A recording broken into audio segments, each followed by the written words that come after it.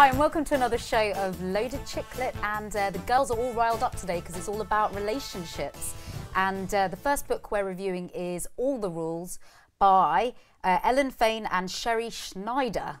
Disha, do you want to explain more about it? So basically it's a self-help book for women who can't find a man. And if you follow this book, according to them, you still won't find a man. But no, you will apparently find a man. And it gives you some good advice, so some may say. The thing is that this book is telling you that if you want to have a one-night stand, sure, you can do whatever you want.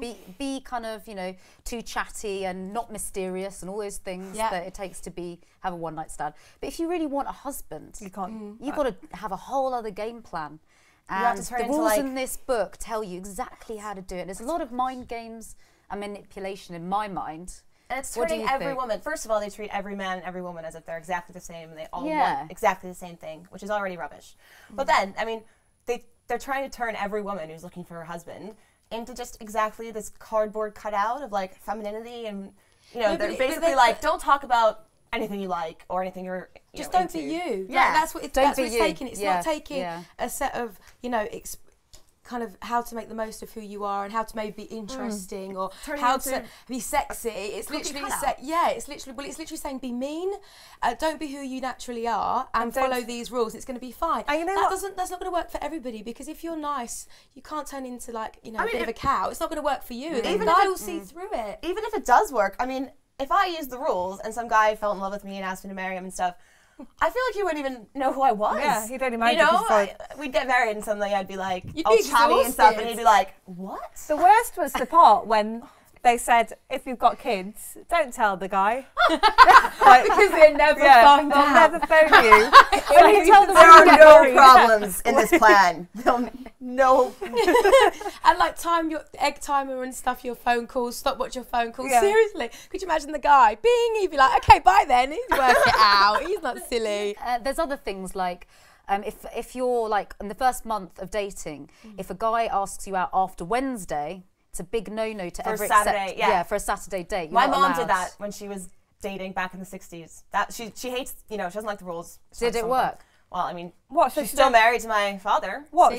Proof. This is ridiculous. I work random hours. I have a random life. Wednesday means nothing to me. You know, silly. There's certain things in there that I think are interesting, but the way it's written is completely wrong. Like, I understand, you know, if somebody phones you up and asks you out on a date and you're busy, you know, women, we do sometimes want to think, oh God, if I cancel my friend, I can move them to Wednesday and I can squeeze you in, and I really didn't want to do that anyway.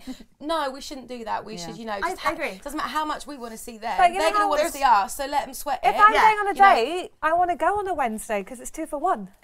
So I don't care about the rules. Oh yes. Yeah, exactly. Yeah, you're always there. The guy should be paying. The guy should be paying on the first few days. No, I don't believe in a guy paying. I think it's 50-50. No, you have to let them look after you. That's not what the rules say. What they're saying to you is just be something else until they fall in love with you. And then be yourself. And then be yourself. Wait, still, but not entirely. But not entirely until you, and don't live with them before marriage, because then they'll find out what you're really like. So just don't live with them. Capture them, marry them, and they're trapped and doomed. Yeah. And if they're not interested in with you after that, then come back to our book again and use the rules again. But there's even rules within the marriage. Like, you can never really be yourself.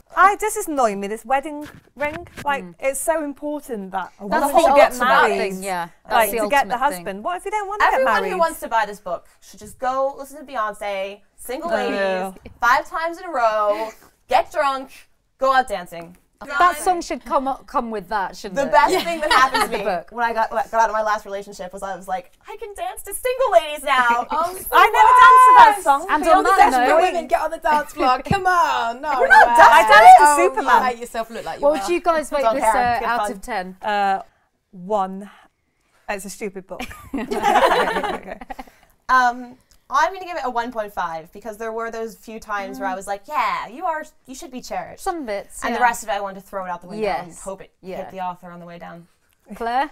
The same 1. I'd love to give it a minus score, but that seems a bit bad. What's interesting is, if I'm not mistaken, she's the only one on the panel who has a boyfriend. Yeah, but how did you get your boyfriend? Rip, no. I'm joking, I did that. Oh, God. Oh, my God. Not the rules. Not the rules. Edit. So that's All the Rules. Check it out if you really want to.